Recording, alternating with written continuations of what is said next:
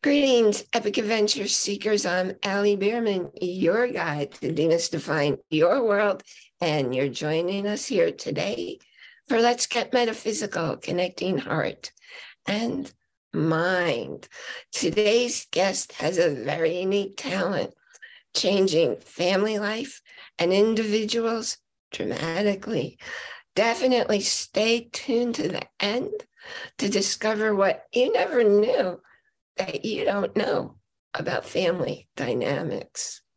But first, I have a question for you. Have you ever felt like your life just happens to you? If that's you, I made a gift for you. Step in a new direction. It's a quick read that lets you begin to discover your power and control every day in your life. And the link to download your copy is in the show notes. And if you've not done so yet, I invite you to visit our special show page and listen or watch any episode. And if you could leave us a review, I much appreciate that. In fact, if you tell 2 friends about the show, and maybe they'll tell 2 friends, that'll make a difference because we're all over the world. I don't know who's listening or who isn't. That's the thing about a podcast, which is why I created a special community. And when you join that community, you can join me live every month for a Zoom chat like this where everybody gets to participate, and that will also be in the show notes. Kelley Raleigh has enjoyed, in her own words, a soul-nourishing career as a director of various youth programs across the country, a family coach for teens, for parents for more than 20 years. She knows the challenges of new momness, I like that word, feeling scattered and healing from traumatic events so she can thrive in her own life. Now stop whatever you're doing, especially if you have a family, especially of multiple generations. Listen really carefully. You will be more than a little glad that you did, and your loved ones will benefit too.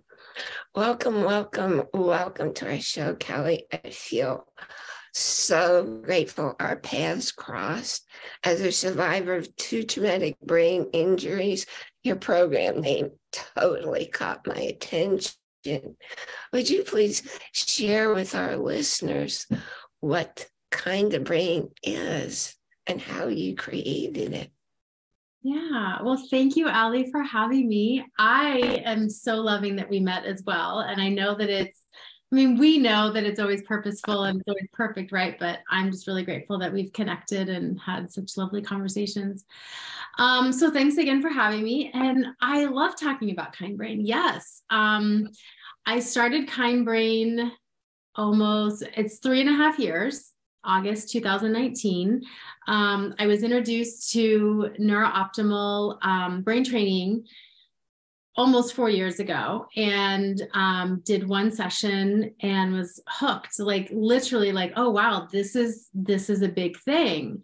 And like you said, I'd had like a 20-year career of working with families, and I'd been in heart-centered education for the majority of that time, and I thought I had enough tools and my meditation was good. And then this was like, oh, this actually like kind of changes the game for me. So I ended up purchasing my own Neural Optimal system a couple months later, and just basically offered it to all of my clients, all of my friends and my family, and just said, guys, let's just try this and see where it goes. And people loved it. And next thing I know, everyone's referring. And like within 6 months, which is unheard of, within 6 months, like I had a wait list.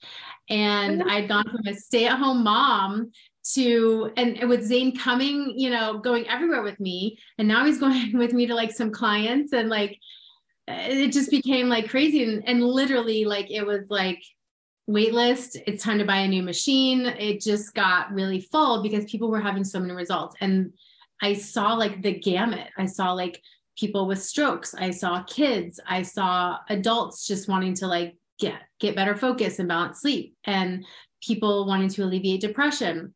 Everyone was feeling the results. So yeah, I've been doing that since August 2019, and we've expanded into retreats. I have more systems that I rent out to families. I do online coaching, and I have actually a spa in my home where people can come and do, 1-day retreats with me and do a red light and infrared sauna and Neural Optimal and, a strategy session. So it's growing. I wish you lived here.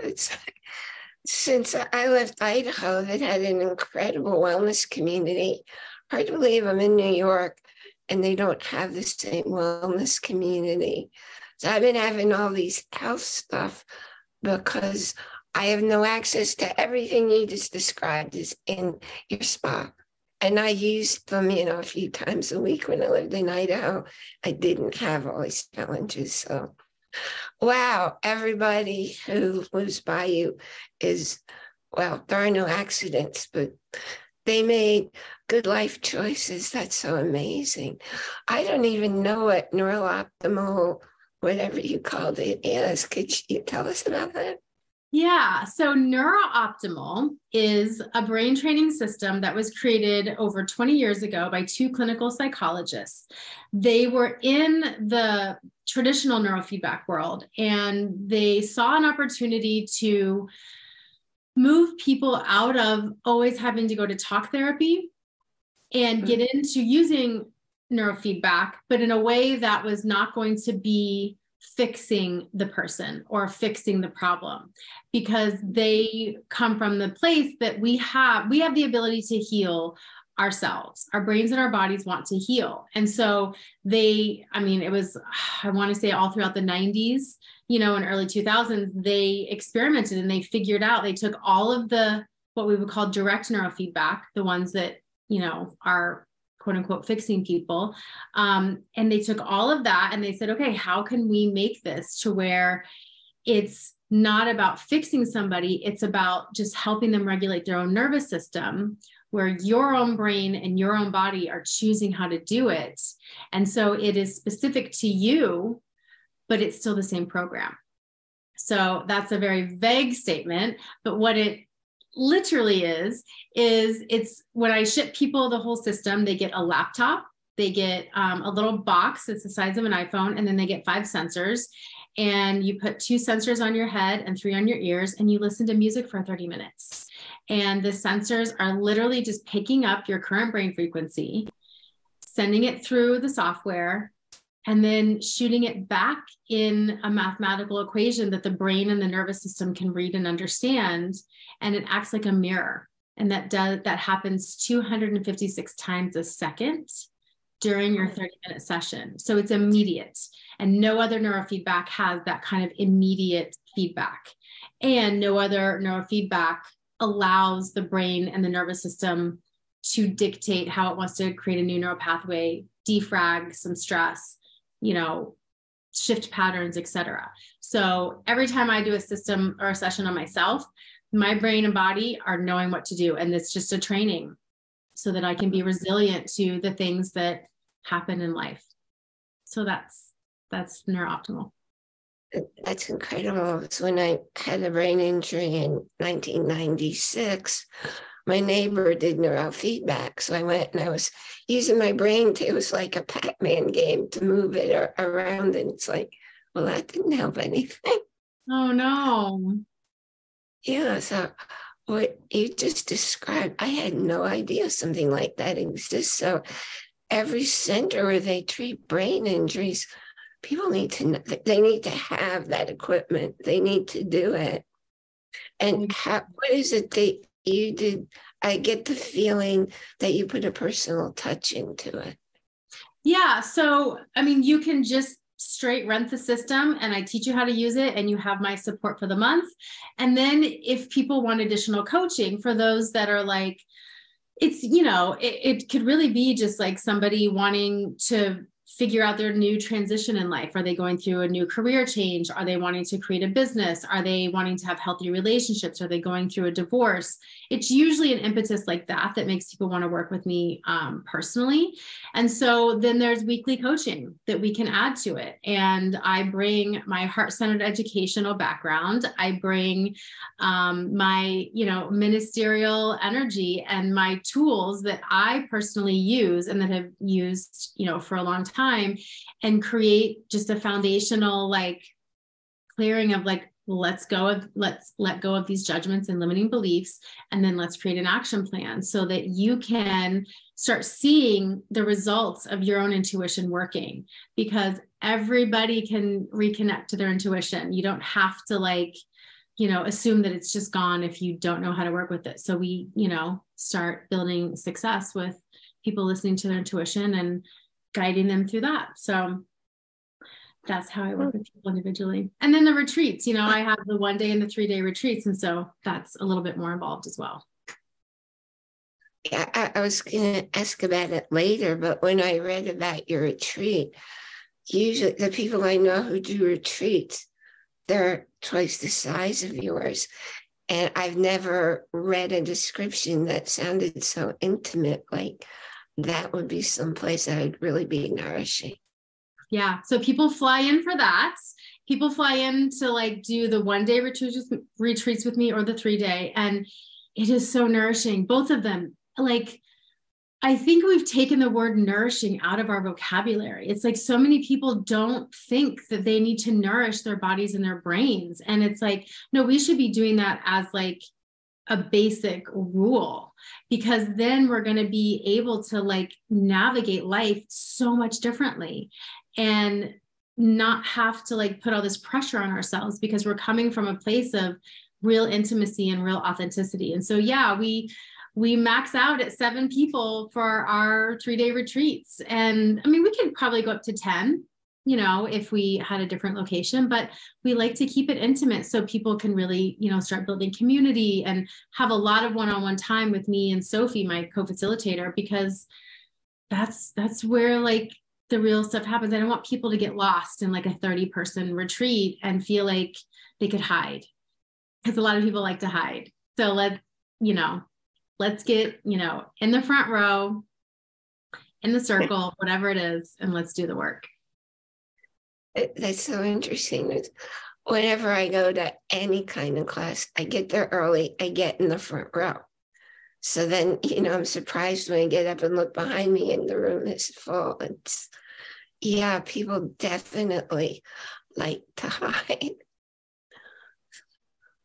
I think that's just a normal response, right? If you think of how we've gone through traditional schooling, through traditional learning, it's taken a lot of our basic intuition, our basic knowledge of our bodies and our basic knowledge of what we like. It's kind of taken that away from us. And so then, you get to be an adult, you've become maybe a little bit jaded. You've got this job that maybe you don't like. You're really upset with yourself. Who knows what's going on?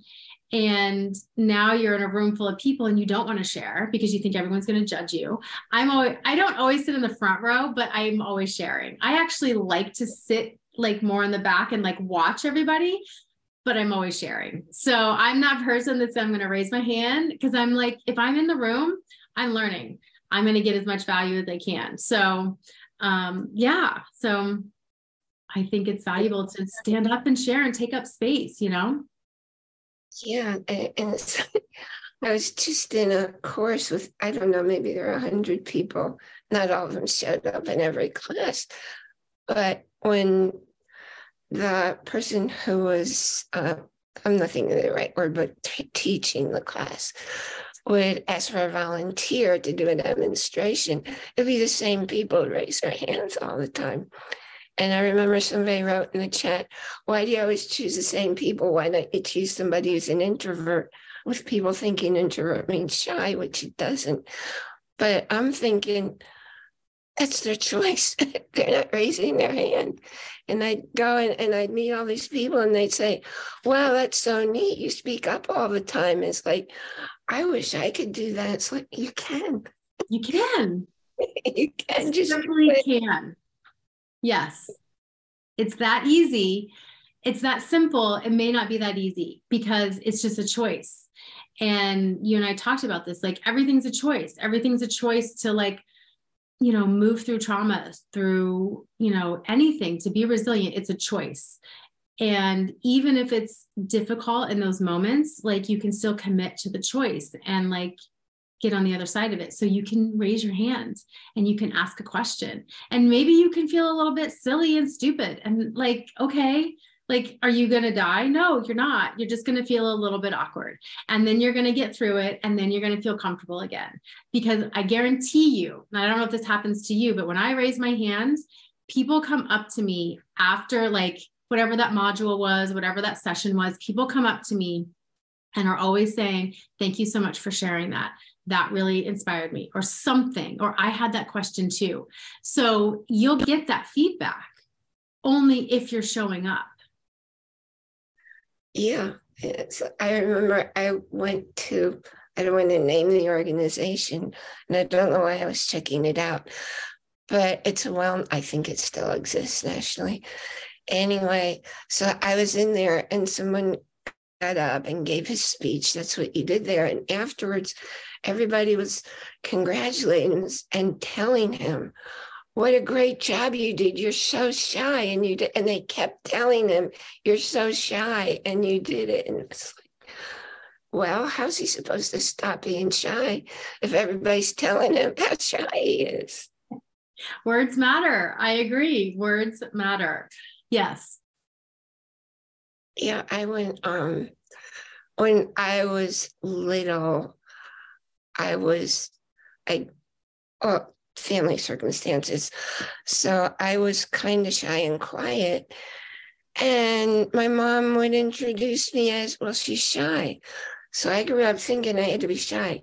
Not in school. In school, I was out there. I was loud. Everybody knew I was there.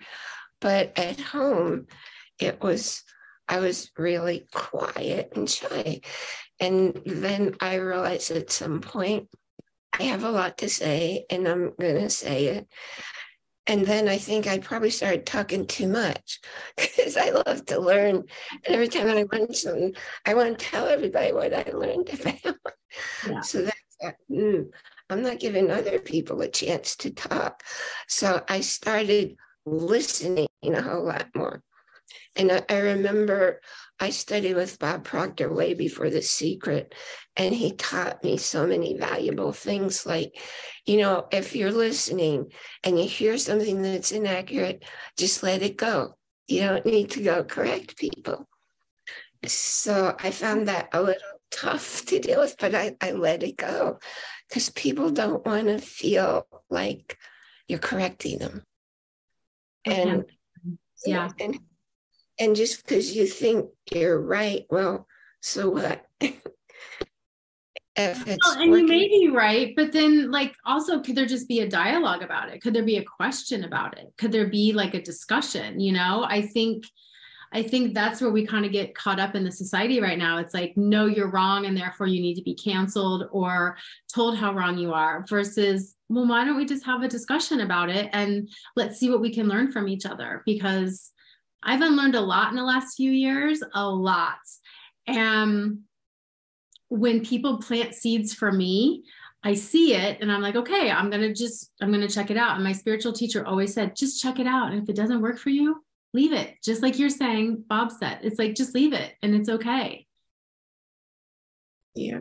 I love to teach. Live classes are my favorite thing because I do it experiential. So people get to experience the invisible forces that are driving us. And I always tell them to take it in and let the seeds go in. And if and when the time is right, they'll sprout. And it might be 20 years later and it might never happen, but pretty much what you just said. Yeah, no, I agree. So how did you get to be such I don't know if independent's the right word, but you're confident. How'd you get to be so confident? I think I kind of always have been. I'm the oldest of four, And I was born in 1975. So like I was a 70s and 80s kid, and my parents gave me a lot of, just a lot of space. And so I was off, and I was, just willing to like go on adventures. And my parents made me like make the phone calls. Like I remember being like 8 or 9 or 10, and, I wanted something. They're like, okay, here's the phone and here's the phone number. And so like I had to get into that space of like, okay, I'm going to do it. And if I wanted something. And so then it just became this like, oh, well, if I want something, I'm just going to figure it out.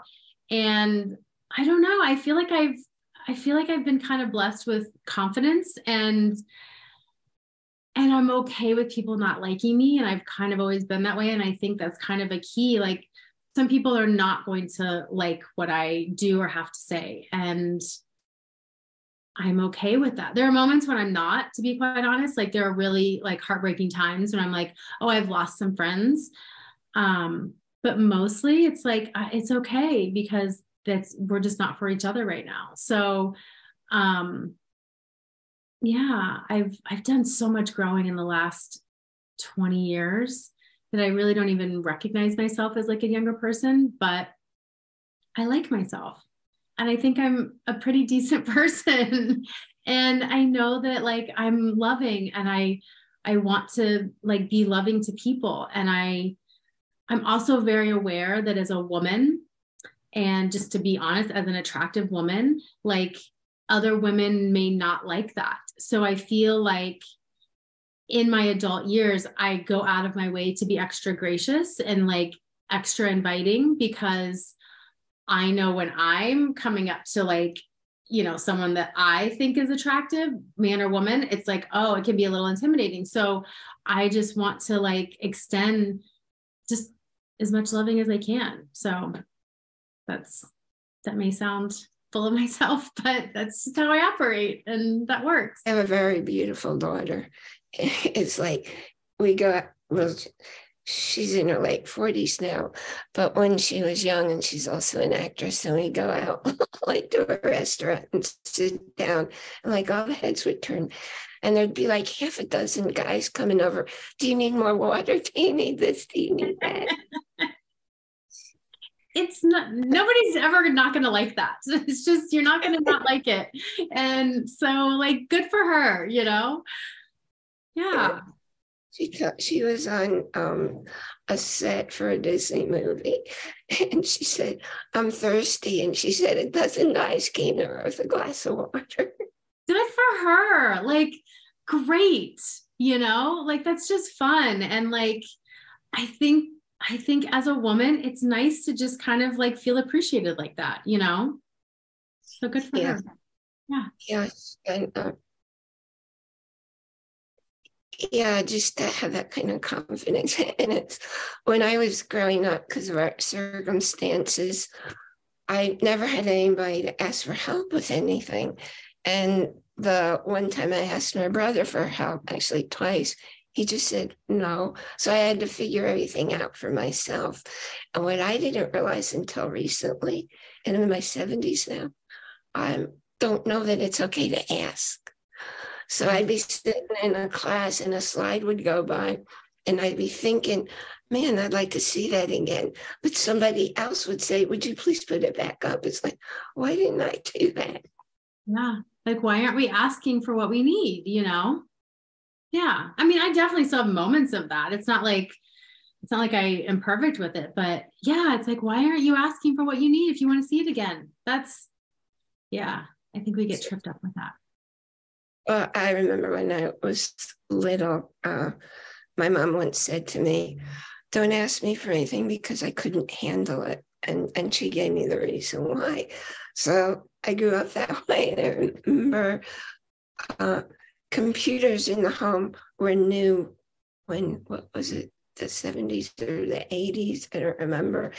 And I was sitting there working on something, and I was stuck. And my daughter came in, and she said, Mom, if you can't figure it out, why don't you call Dad? Because computers was his line of work. Not to ask for help. that's just what you're going to hear. Like, that's the ingraining. So like, you have to unlearn all of that, right? You have to unlearn how to ask for help, because it's just, you just didn't do it. And of course you didn't do it because your parent told you not to. And like, when our parents tell us these things, that's what sticks, even if you don't want it to stick, it just sticks. So like, we have to like do this unlearning, and that's where Neurooptimal comes in. And even like the work that I do, because it's about forgiving the judgment, right? And it's like letting that energy move through us so that it doesn't have to stay in our body, and we can unlearn the things that are not serving us. I love that word, unlearning. I've been seeing it a lot lately, and I never thought about that, because I just go energetically and clear stuff out. Well, I tell the people this is what it is, so they can search for what was the actual event that happened, and we clear it out. But I think unlearning is a little bit different I think it's a lot different from what I do. I'm just really fascinated. I want to really understand how your system works. And I'm just thinking every brain rehab place in the country should have and should know what you do. I agree with you. And if you want to help me do that sales call, I'm more than willing. No, I know. And it doesn't have to be somebody that has a traumatic brain injury. It can literally be, the average person, because we, to piggyback on what we're talking about with the unlearning, it's like, we come as adults with all of this stuff, all of these beliefs, all of the stuff that our parents tell us. I'm trying to be mindful of the things that I say to my child, but I mean, that's not guaranteed that I do it perfectly. And so, yeah, when I really started doing these sessions, it just was like, what is real for me? Like, what is true, and does it matter if I have, like, I'm just going to give a perfect example right now. I have nothing against this group. I'm actually totally fine with this group. I'm not in this group, but this is the example that I give. The flat earth group. I don't care if you think the earth is flat or not. I don't care if you have all the science. That's fantastic. I'm not judging it. But what does it affect how does it affect my life? Whether the earth is flat or round. Do you see what I'm saying? So it's like, we could go down these paths of like, the new beliefs, the new whatever. And then I have to ask myself, does that actually affect my everyday life? And if it doesn't, then I'm going to let it hang out over here and not affect me at all. We can all be friends. We can all hang out. I don't care about it, but it's not going to affect my life. But that's even different, because 10 years ago, I would have been like, no way. Like I can't exist in that space. Like, it doesn't make sense. Do you see what I'm saying? Like, I'm taking what works for me and letting everything else go. I hope I didn't offend anybody in the flat earth community, because I really am not judging. I think I could talk with you for hours, because you know so much stuff that I don't have a clue about. I would say the same about you. You have a whole other world that I don't know about. So we could talk for hours. Well, I'll have to have you back, because I do a show that I call Show, where it's totally just fun. But I think we're having fun anyway. But we could do that again and some other stuff. Yeah. So I was wondering, you said so many really, really wise things. You have so much life experience. You seem so young to have that much life experience. I wondered if you have one message, and I know you said a lot of stuff. Is there one thing that you especially want our listeners to take home with them? I think, and I'm going to be very honest, that I'm really now, what I'm about to say, I'm really now getting it for myself in the last couple of years. Everything is about loving, and it's about the deep loving. It's about the accepting loving. It's about seeing people different than me, and truly seeing, like, having so much compassion for their upset, their projections, their whatever, and just loving, because that's kind of all that there is. Like, at the end of the day, if I was loving, if I could show loving to my kid, or, you know, whatever, like that's going to impact me a lot deeper than having success. And yes, I want success and I'm working towards all of that, but like I can still just be in my loving with it all. And I think most people are scared to love. And I know that I'm speaking from experience on that. I was married for 16 years and we loved each other so much, but I'm really just now, after he's gone, after he's dead, to really understand what that means. And I think the more loving we can bring to our world, to myself, to ourselves, to our family, like that changes everything. Yeah, absolutely. Love is the highest vibration, and then joy. And you have to come from your heart for both of them, because coming from up here in your brain, it doesn't work. It doesn't connect to the infinite. The infinite can't respond to what's coming out of here. So that's a great message. And I'm finding myself on the same journey, because I thought I loved myself forever. And I realized if I love myself, certain experiences couldn't show up in my life. And everything happens for a reason. And if certain experiences keep showing up, I ask the universe, what am I not seeing that you keep bringing it to me? What are you showing me? What can I learn from here? And I think when you get into the loving, and this is what I do with my clients, it's like everything we create, promote, and allow every single thing. And so what can I learn in this moment? It may be really, really hard right now, but what can I learn?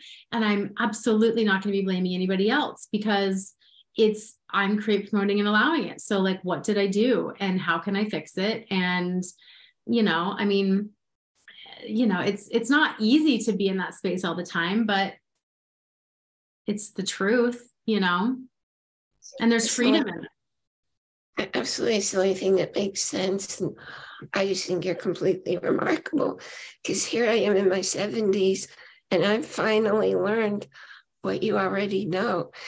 You are just such a powerful, loving presence in the world. And I found a few years ago, whenever I worked on somebody, because before COVID, I worked on them in person, and I would just have tears running down my face, because so much love, and I could feel it was pouring through me and into the person.